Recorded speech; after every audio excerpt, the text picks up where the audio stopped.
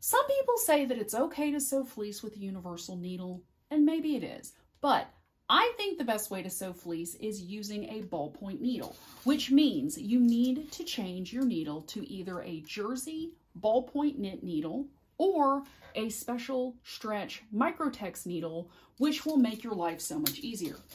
Even though fleece isn't technically like a knit fabric that stretches both directions, it is a knit fabric, and it's going to sew better if you use the right needle. So a ballpoint needle is going to slide between the little wales of the knit and not stab them and break them like a standard universal needle will.